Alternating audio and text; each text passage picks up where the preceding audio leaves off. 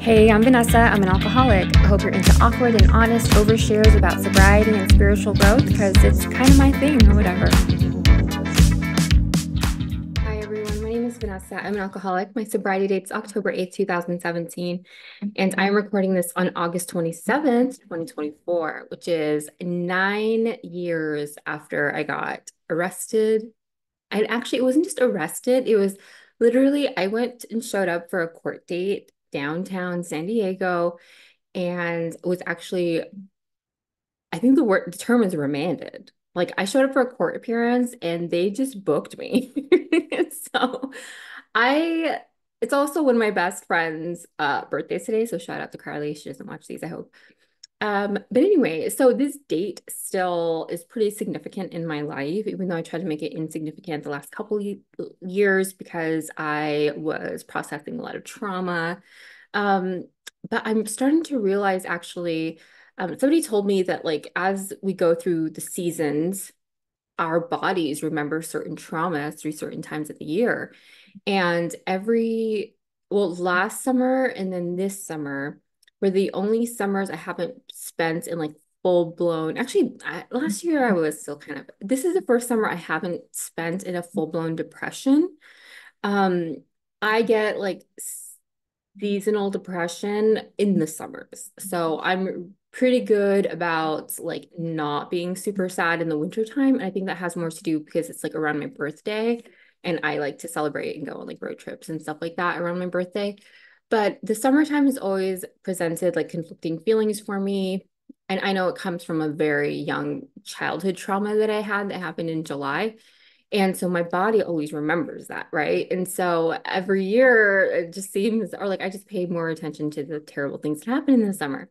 Um, and one of those things was I remember like, in 2015 being super stressed. Like I was just really reevaluating my entire life. And I'm glad that I did. I'm glad that I took that third DUI and the toxic relationship breakup and all my arrests and stuff. I really paused to like reflect on like what I was going to make this mean because one, I didn't want these things to define me and I didn't want these things to be like the thing that I use as a crutch for why I can't get the things that I want in life, right? So like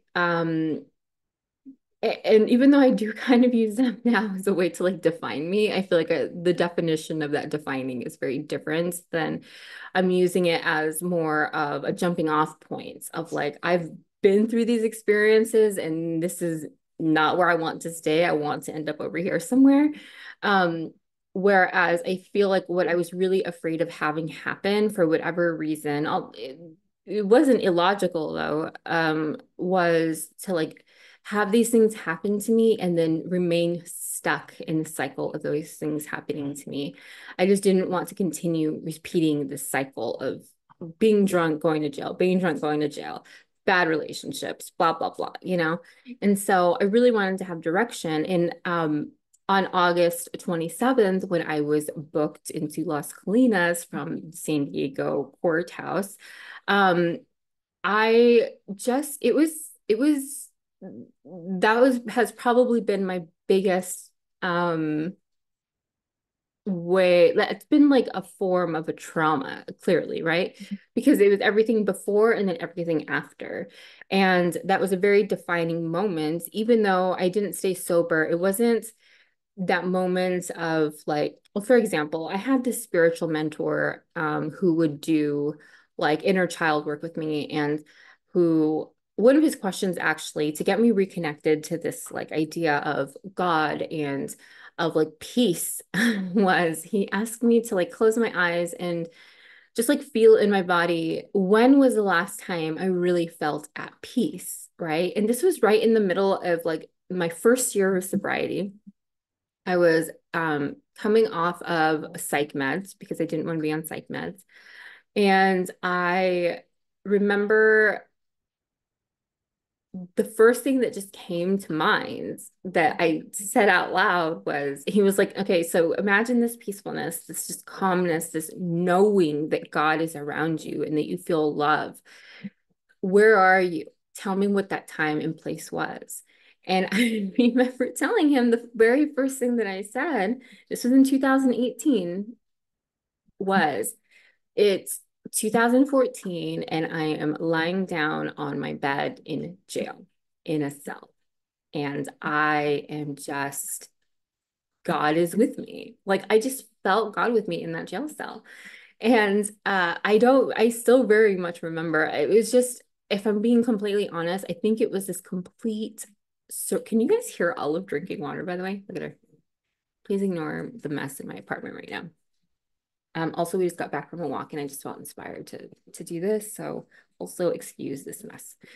Um, and so I remember, I think that it was mostly just this feeling of surrender, and that feeling of surrender, that feeling of peace, that feeling of like whatever is going to happen to me at this point in time is out of my hands. All I know is like the judicial system has determined that I am a person who belongs in a jail cell away from society because I am a danger. Like I remember the prosecutor saying that in jail, that I was a danger to society. And it's like me, like I'm the drama. That's so crazy to me. But I totally was. Oh my God. I was constantly drinking and driving. I was engaging in even just antisocial behaviors as far as not, yeah, like that is an antisocial behavior. Like risking my life and the life of others for alcohol and driving. That's a huge antisocial behavior. But, I just remember feeling like such ease that like I could do nothing from that jail cell. Like anything that was going to happen to me from then on was not really any of my business. The only thing that I could control was what I was going to make out of the situation, which is why when people come to me, I guess it sounds kind of insensitive, but I guess without that backstory, it sounds insensitive. When people come to me with stuff about things that they're facing, and it's like, yes, that is a big deal. And yes, that is painful, but what are you going to make it mean? And this isn't to say that we should be in a delusion of like you're not going to hear like I was going to say you're not going to hear me say that jail was the best experience of my life, but it really, in a completely non-delusional way, I learned so much. Like I don't know who I would be right now without that. I would probably be dead or for sure like in a prison. Um and so I think back to that time when I was meeting with that spiritual mentor, and he asked me like, when was the last time you felt the presence of God and completely at peace and ease? And it was like in a jail cell. And then he was like, all right, well, you can't really have you functioning out in the world and being in a jail cell. So just tap into that feeling, that remembering, that knowing. And to me, it is always this knowing that at any given point in time, I can surrender to all of the circumstances, to any of the circumstances. There is an incredible power in surrender and just being part of life instead of trying to manage and control it. And I take that with me because, especially for days like today, my body still remembers all of the stress of August 2015. And just every morning waking up completely nauseous, completely sick about my, impending court date. I didn't actually think that I would be arrested that day. I didn't actually think that I would go into the courthouse and not show up for work, like I was dressed to go to work. And so it was just such a destabilizing event in my life that I needed to have happened. It was a moment that shook me to my core, uh, and established me on newer footing of like, oh, consequences can happen to my actions and things can get much worse than this, And I learned a lot more about myself and was humbled so much more, just by getting to learn from other women who were in similar or worse circumstances. And I got to see the women who were wanting to make changes in their lives. And I got to see the women who wanted to, but weren't going to have that opportunity once they left. And some of those women have still, and some of those women who have all the opportunity to change their life still haven't. And so it's a lot to say it's all that to say that like even though I'm happy for the experience and what I've been able to make out of this very stigmatized status of having been someone that's gone to jail for multiple arrests related to my drinking. Um, that even though I'm grateful that I can make what I've made out of that, right? I mean, I live independently, which is something I was told I'd never be able to do because my alcoholism was so bad. Um, I have been able to, socialize people with people from all different walks of life. And that is like probably the greatest gift. It's like my world has just opened up so much more. I was just driving by this really beautiful facility near UCSD, where I mean, I used to like do work functions and stuff. And this was after um, all of that happened. And I'm like, how did I have this opportunity to make life this good? And clearly, all of this is God's doing. Um, and I will take a little bit of credit just for knowing that God is able to do all of this with my life, right? And it's just still only the beginning. I can only imagine if I was more obedient, what else could be done with me in my life. But this is where we're at right now, okay? And so yeah, I'm, independent. I have my license back. I have a car. I've been able to go on road trips. I have an amazing group of friends. I have the support of my family. I have an amazing relationship with my nephew. I have mentors and people I can call now when I have the ability to call people now when I'm sad or angry or stressed. And, I'm able to help people and I enjoy the work that I do. And um, I just love to like indulge little girl me and like read about things that interest me and kind of explore my hobbies. And, I get to do all these things. And all of that said, it's like this month still kind of got to me as far as like I still woke up. I was telling my sister this yesterday. I still wake up every morning this month, and my body just feels, and it's happened to me last year too. My body just feels on fire with anxiety, like the moment that I wake up. And it's just like all of this fear and dread and worry and stress and resentments like come just like washes over me in the morning. And it's like, all right, this is what we're doing. And I immediately have to get into prayer meditation, and then it subsides. And then I get to kind of align myself and right size myself and be like, these are the things I have control over. These are the things I don't have control over. And to kind of put everything into perspective. And it's like, okay, well, for the things that I do have control over, do I want to have control over them? I think a lot about like my relationships with people and like, is this something that really requires explanation? Is this something that can just continue coasting? Is this something that I want to or need to invest in? Is this something that, you know, is this resentment waiting to happen? Is there some unmet expectation? Or is this like I need to continue to pour and pour into this relationship? Is this somebody that absolutely whatever?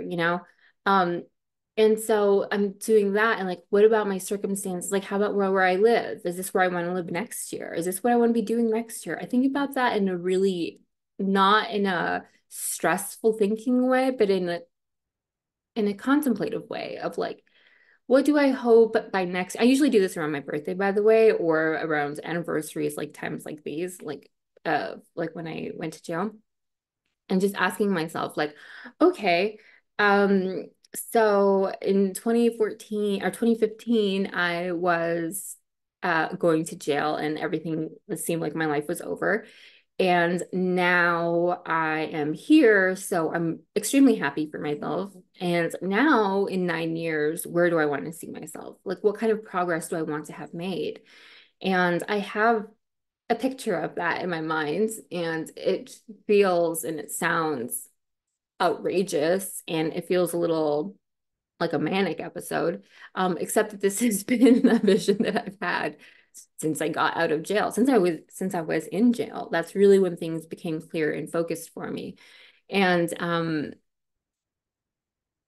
Yeah, so I'm hesitating there because I'm not doing any of the things that I need to do. That was a very convicting moment. Thank you, God, for reminding me of that.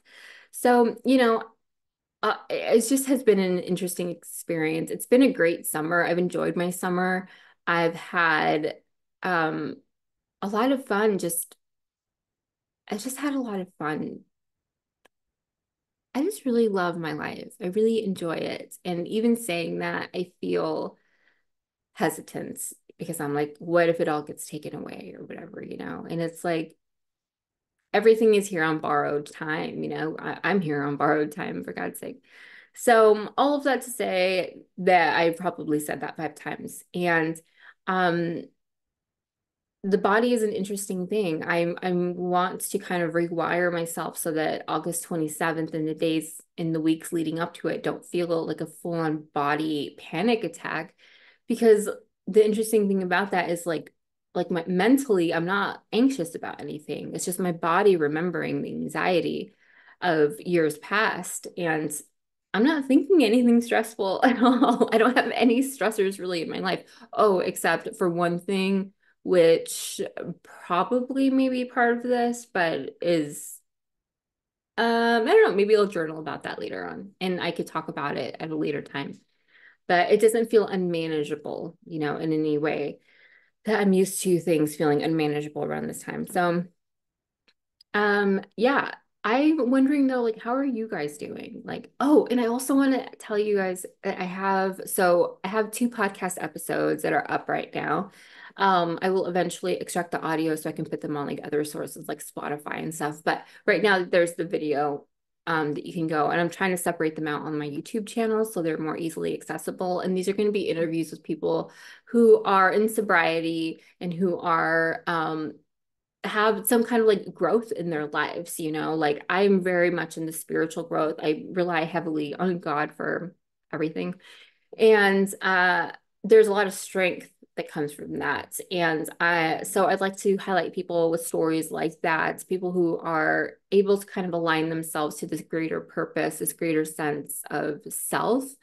And I feel very committed to sharing that message and also to showing the diversity of what that greater good is, right? One of the people I interviewed says God is good orderly direction. I know that people struggle with like a religion concept or with a God concept, and that's fine. I'm not here to like evangelize everybody into a certain faith or anything.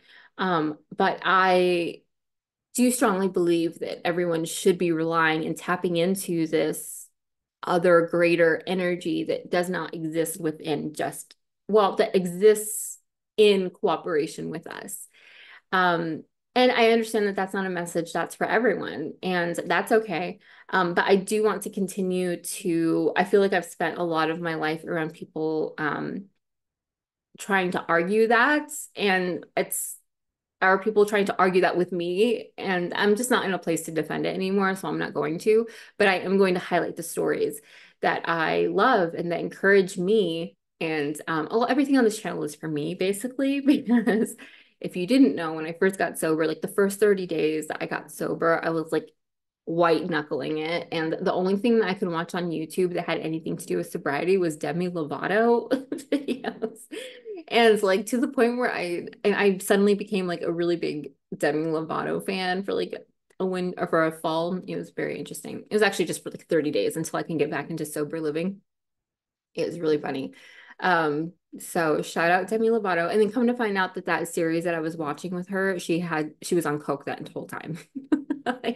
like, and that just goes to show like how big of liars addicts and alcoholics can be. Like we are skilled at living a double life. And actually, I think that that's another reason why I do this channel as well, is it really makes me like stay honest. It's really easy for me to fall back into like thinking that I have this all under control, or like this is all my doing. And it's these videos that really I'm like, am I really gonna say like on a publicly accessible channel that I really have this all under control? And it's like, clearly no, like that's just not reality. And anybody who knows me in real life knows that that's not reality. Um, so yeah, I have some great interviews coming up. I skipped last week because in addition to those weird like full body panic things I was having in the mornings, I was having some other like health issues. And I'm feeling much better now, thank God. And so I have a couple of interviews that I want to edit, and then I have more interviews that I'll be recording in the next coming weeks. And I'm really excited about it. And I hope that you guys, if you're not subscribed, that you do subscribe. If you watch, continue leaving comments. I love the comments, and engaging in conversation with you all. I really want to hear about how you're doing. You know, are you sober? Are you sober curious? Are you just watching this because, I don't know, you want to see how weird I am? I don't know. Yeah, so I love you and thank you for watching this, and leave me a comment. Let me know that you got this far, and I will see you in the next podcast episode, which will be out on Thursday. Okay, I love you. Bye.